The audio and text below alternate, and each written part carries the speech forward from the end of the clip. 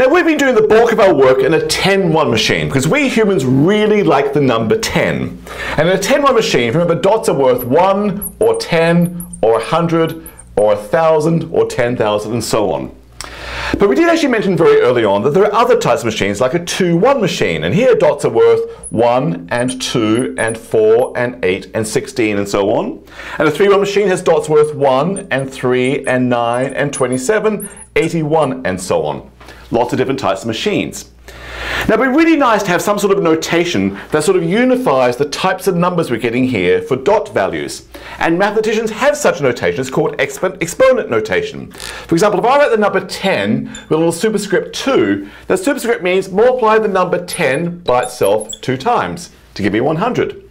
Or 10 superscript 3, 10 cubed, is 10 multiplied by itself 3 times to give myself 1,000. So there's 1,000, there's 100.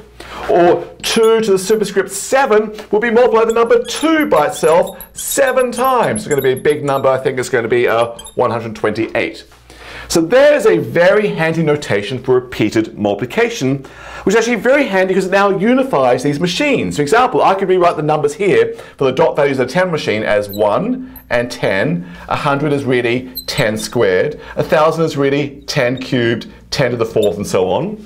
Here's 1, 2. Here's 2 squared. So 1, 2, 2 squared, here's 2 cubed, here's 2 to the 4th, and so on. Here's 1, 3, 9 is really 3 times 3, 3 squared. 27 is really 3 times 3 times 3, 3 cubed. That's really 3 times 3 times 3 times 3, 3 to the 4th, and so on.